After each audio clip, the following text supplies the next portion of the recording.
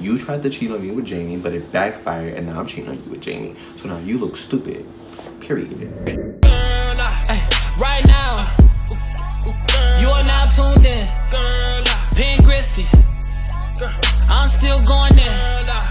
So the day that I had detention all day, Charlie happens to be in there. When I see him, the first thing that pops up in my head, it was like, oh, revenge.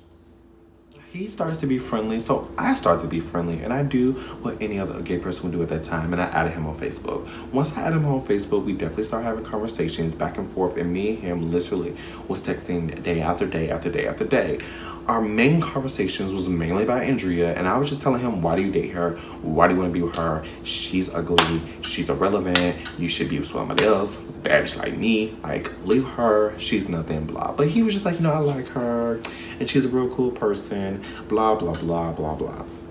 So a situation happened that actually had nothing to do with me for the first time ever. And this was shocking because I'm damn near involved in everything. So Andrea dated Aaliyah and Charlie. Aaliyah and Charlie rode the same bus home. Bitch, they fought. They fought on the bus. Andrea, two exes, fought on the bus. Now, a lot of people were stating that Charlie wasn't really hitting her back considering the fact that she was a girl. But I just find it hilarious how not only am I taking all your people from you, but you can't even control the people that you do have. It is honestly hilarious. It is honestly funny.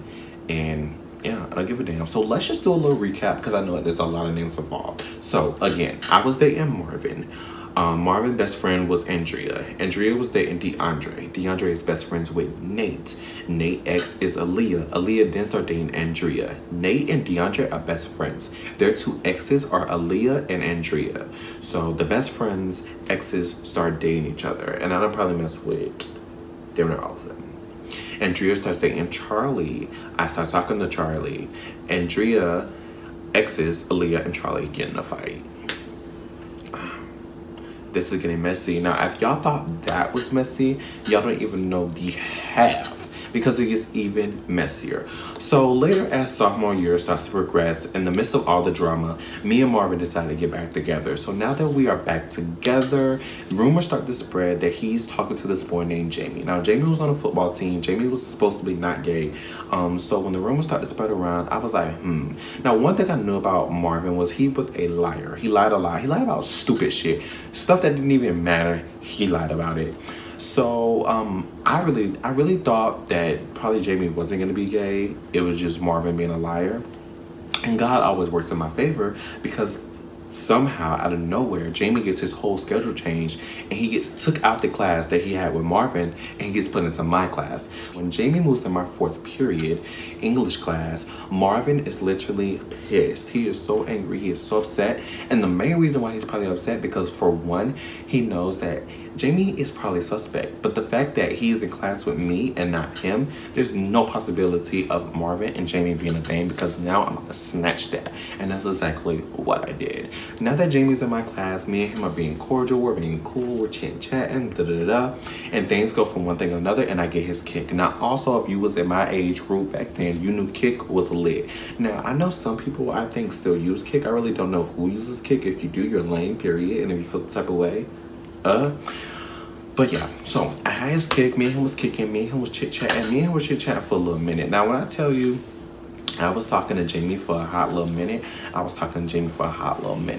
And, you know, it was kind of messy because I was still dating Marvin and he liked it, Jamie. But I felt like I wasn't wrong. You tried to cheat on me with Jamie, but it backfired. And now I'm cheating on you with Jamie. So now you look stupid. Period.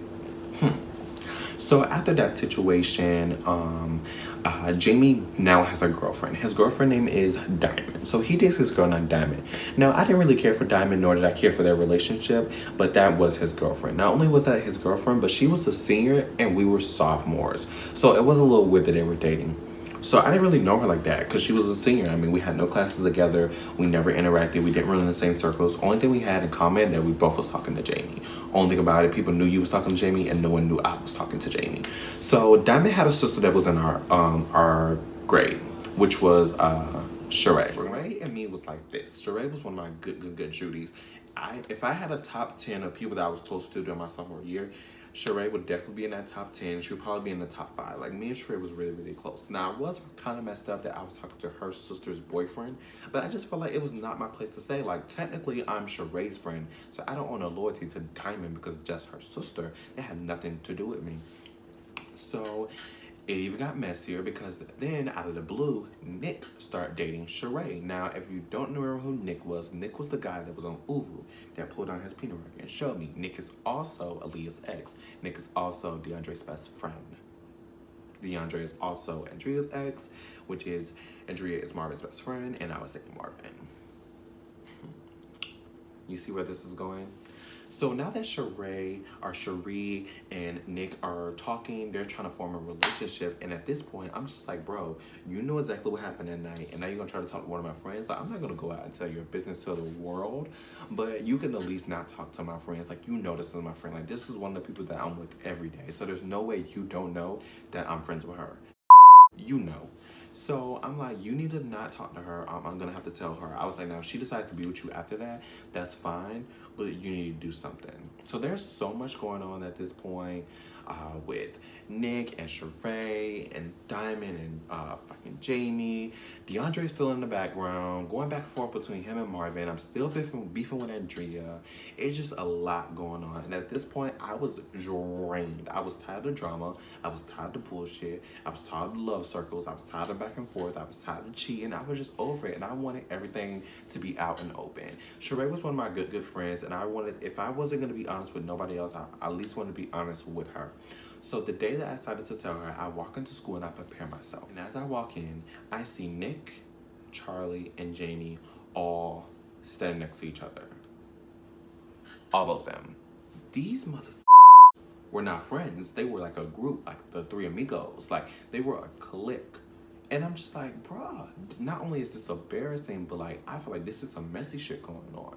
Like, this is crazy. So I decided to tell Sheree everything that I know about everything, and then the school literally goes insane. So the school goes insane because everybody found out about Jamie, everybody found out about Charlie, everybody found out about Nick. Like, everything is out in the open now, and the only reason it was out in the open because I told one person, but that person told a person, and that person told a person, and that person told a person, and they got around the school, all around the school. So I get on the bus, I goes home, and I literally walk in my living room, and my mom was like, pack your bags, we're moving back to Palm Coast. Today was your last day at Wilson. That's it, bitch.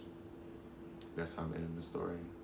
Period. Alrighty, guys, thank you so much for watching my video. This was my first ever video, and it was extremely nerve-wracking. I'm so excited I finally did it. I hope you guys enjoyed this story time.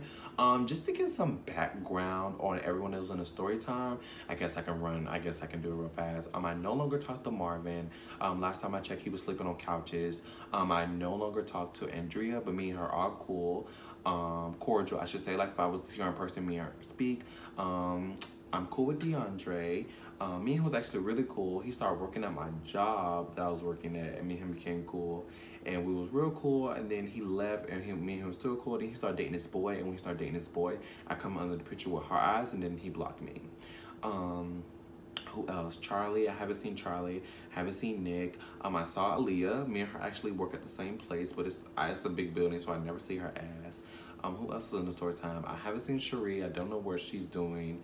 Don't know what Diamond's doing. So yeah, pretty much I don't talk to none of them. I thank you guys so much for watching this video. I need everyone to like, comment, and subscribe. I think my next video is going to be a get to know me, probably a question and answer. So if you guys have any questions for me, just comment them below. Also, make sure you follow all my social medias at Twerk for Balboa. That's T-R-E-R. Wait, damn, I don't know how to spell. T-W-R. Fuck, I don't know how to spell it. T-W-E-R-K-F-O-R-B-A-L-B-O-A. Thank you guys so much for watching, and see you later, bitches.